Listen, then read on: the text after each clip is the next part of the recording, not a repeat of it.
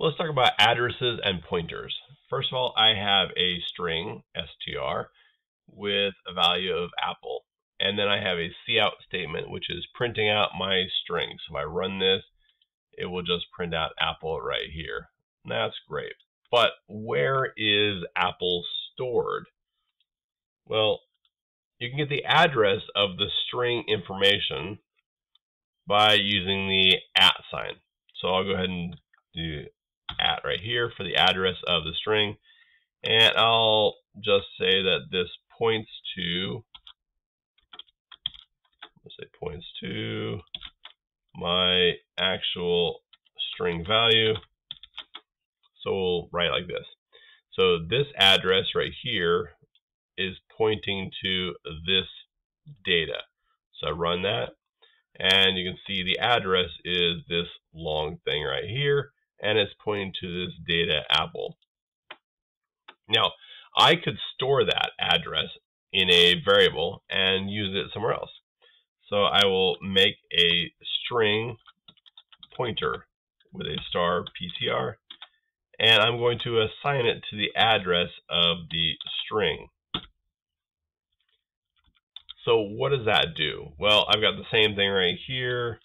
I'm just going to print this thing out.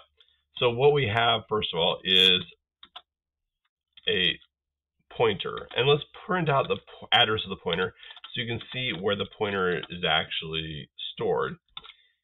And then you can see what is in the pointer.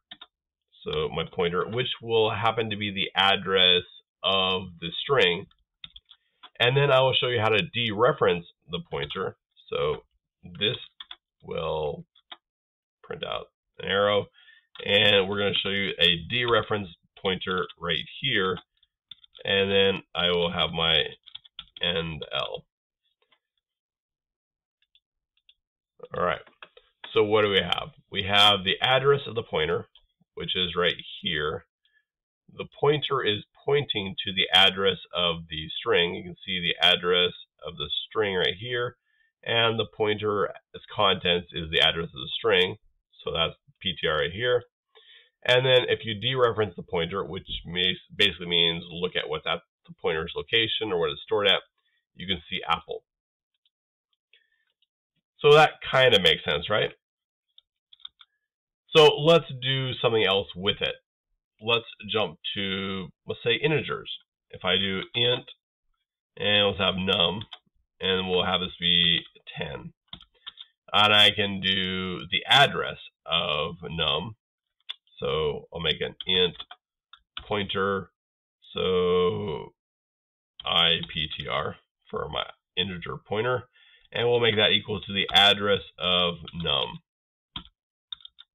At this point, I can display my num with a cout statement right here, num, and I can also display the pointer, so just space and the pointer, so iptr right here, and we can look at that. So you can see once again, same kind of thing. It just has an integer and a pointer. It looks basically the same as these other pointers.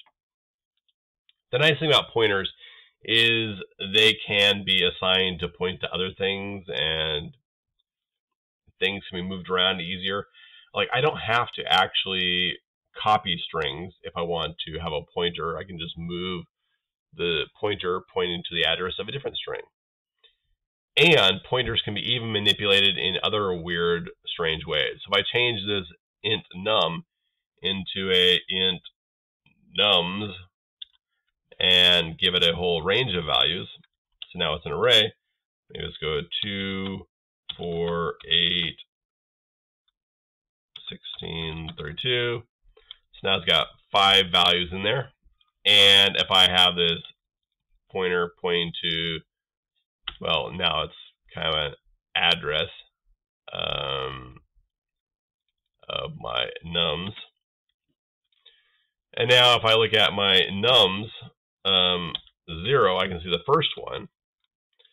And if I look at this pointer, I can see the address of it, right? So I'll go ahead and run that. So see the address. But I can dereference it. So if I use a star, I can dereference this address. So I run that, and then it will display the first element in the array because that's what's at the address, because it knows it's an integer pointer. But what if I decide to change the address I'm giving it and say +2?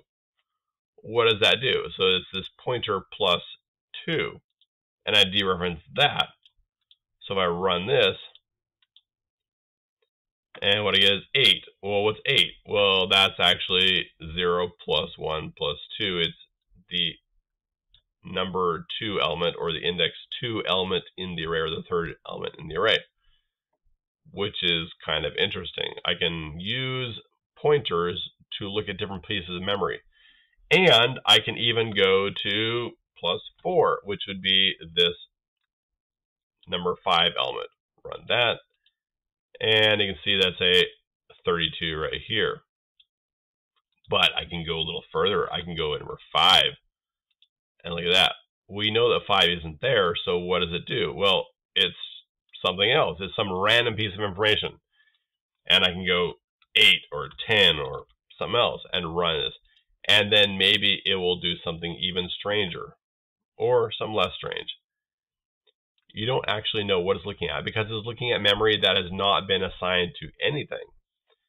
You can even go back. If you somehow knew the address of, well, up here, you could even look at that.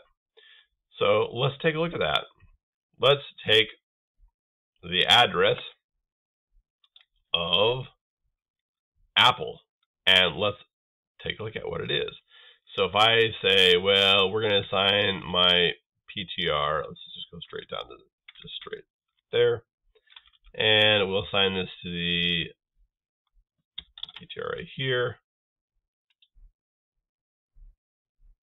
Then it doesn't like that, but we'll go ahead and we'll just pretend that this is actually a integer pointer instead of being a string pointer. So I'll just say this is an int star, and we'll go and run that. If we run this, it's not really happy, but it displays this number right here, which is interesting because this is an integer. And so what is it actually displaying? It's probably displaying like the first 3 characters right here of Apple as a number, something weird like that. So if I say, well, okay, let's change this to a character pointer. So character pointer, and we're going to change this to a character pointer, and we run this, then we're now looking at the value of something here, wherever that is. It does get kind of weird when you're messing with things, so probably best not to do this. Just note that you can work with pointers, and pointers can point to the address of some object in memory. And this can be used to move things around. And that becomes more important when you get into later things like passing arrays, or if you want to pass structs or things like that into functions, and you can work with things that way. Anyway, pointers. You can look at the address of the pointer. The pointer is the address of something, and then you can dereference it with a star in front of it. So dereference the pointer right there to look at the contents of what the pointer is pointing at. Run this again, and you can see right here the address of the pointer, the contents of the pointer, and what that content address points to when you dereference it.